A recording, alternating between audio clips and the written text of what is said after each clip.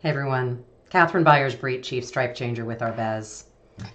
I'm here today to talk about our inner critic. You know that nasty little voice inside your head that says, who do you think you are? You're not good enough. You can't do it. Yep. That little voice, who, the truth be told, has more power to hold you back in this life than anyone else. If you think about it, there are some negative Nellies and naysayers and people out there who can bring you down.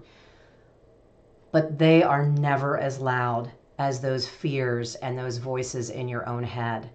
And they don't have the power to tell you no.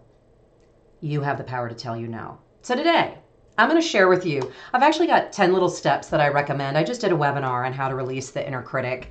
And it was so much fun talking with people about what they have done in the past to break down their barriers.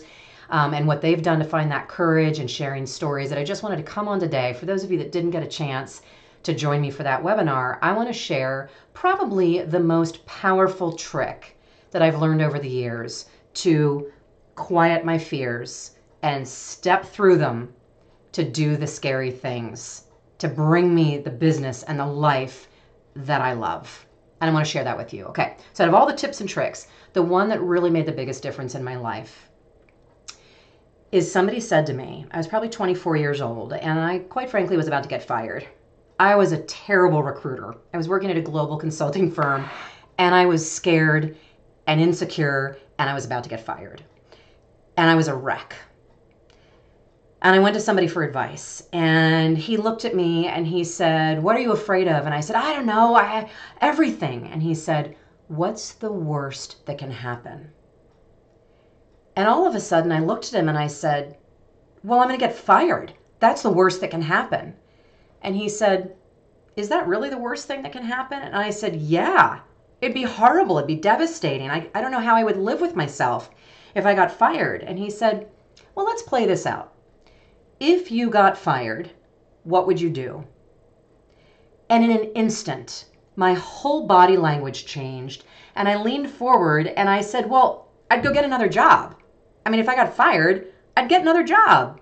And at that point, I was living in Minnesota, which is where I'm not from. And I said, I'll just move back to Seattle, which is also not where I'm from. But I had just moved from Seattle. I said, I'll go move back to Seattle, move in with my sister for a little bit. I'll go get a job I know I can get as a bartender or a tour guide, bus driver. I'll just go get a job quickly to pay the bills while I figure out my plan B.